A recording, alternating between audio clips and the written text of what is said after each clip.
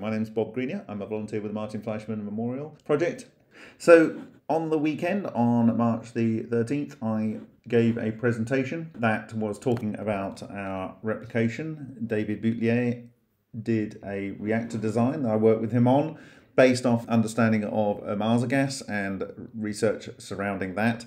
And Alan Goldwater at his Magic Sound lab did some analysis, and it would appear that with the tungsten and with the titanium, we replicated the types of transmutations and physical effects that were observed with those two elements with this system. And it had ultrasonics in there to introduce sound, and the concept behind having the sound was to produce more dissolved oxygens to try and promote the production of the good gas. Anyway, we also came stuck with the proposal for fixing the Fukushima tritium-laced water, the ALPS water, because they said we didn't have any quantitative and qualitative data, and essentially they want something with tritium.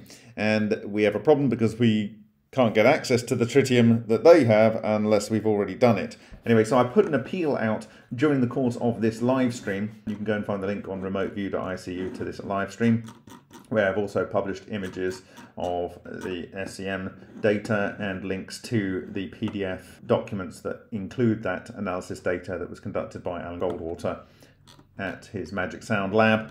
And during the course of the live presentation, one Justin Forder suggested a product that we could potentially purchase, and here it is. It's tritiated water, and for 10 millilitres it is £86, so bordering on about £10,000 for 1 litre. Anyway, we actually have a sponsor for this. The problem is that this is a radioactive product. Shipping address must have a license to receive radioactive materials. So we are working on that, and I was thinking about this, and this is absolutely what we would need to meet the requirements that are set out by 9 sites for the application. And so if we can solve this shipping address thing and find a partner to work with to do the experiments, I think we can do this. And then I was thinking, how do we actually assess that we've achieved what we need to achieve in terms of remediating the amount of emissions from this material? And the actual point of this is an internal liquid scintillation counting standard of tritiated water. So this is water that has a specific activity in a 10 ml sample. And it's actually for calibrating these devices, which are liquid scintillation counters.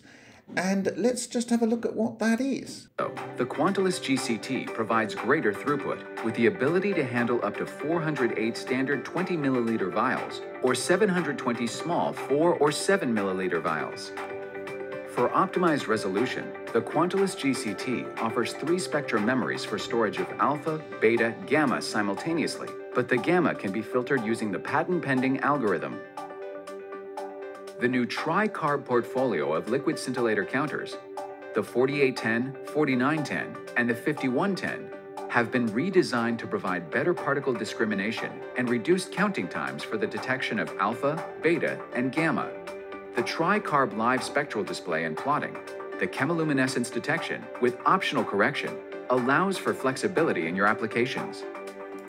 Okay, so that is the product, and that is the solution.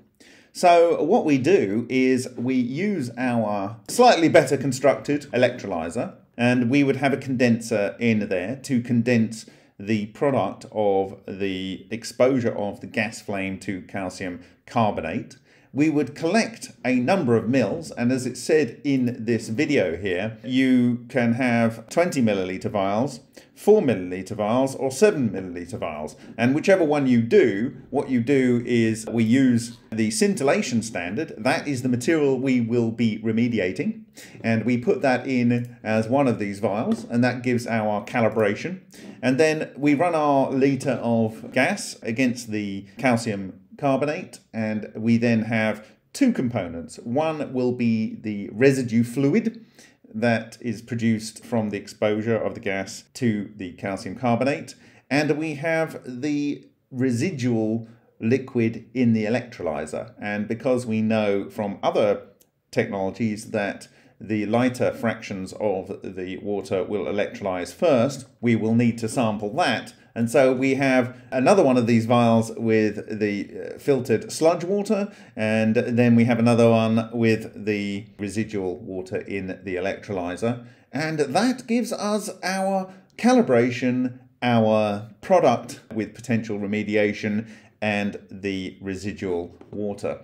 And if we can achieve something similar to what was achieved by Yule Brown in remediating other nuclear radioisotopes in the 1980s and 1990s, the target requirement for the Fukushima bidding process is a 90% reduction. So there would apparently be quite a bit of headroom. And since it would appear from the Pugmov reaction tables that there's a very high energetic well to fall into for this process to occur, we could very well achieve that. And if we don't, at least we tried. So we have people right now that are looking to try and work with Perkin-Elmer or find a lab in the UK to do this. What I'd also like to do is to have a residual gas analyzer to see if we are producing helium, because the reaction that is favoured is the one with tritium, which interacts with calcium-40, producing potassium-39 and helium, and that takes away the triton. And if there's potassium there, then we know from Lena that readily transmutes. Obviously, we know that the flame does do a lot of damage to the calcium carbonate, but the stuff is very cheap. What this will allow us to do is, assuming we can get over the legislation, if we can rent one of these units from Perkin-Elmer or gain access to a lab that already has one, and then we just need to buy some of this stuff, run it through the electrolyzer and burn it with a condenser, and that will give us our qualitative and quantitative data for doing what is required by 9 sites for the application to the remediation process for fixing the Fukushima 1.3 million tonnes of triated Alps waste water. So thank you for your time, and I'll see you in the next video.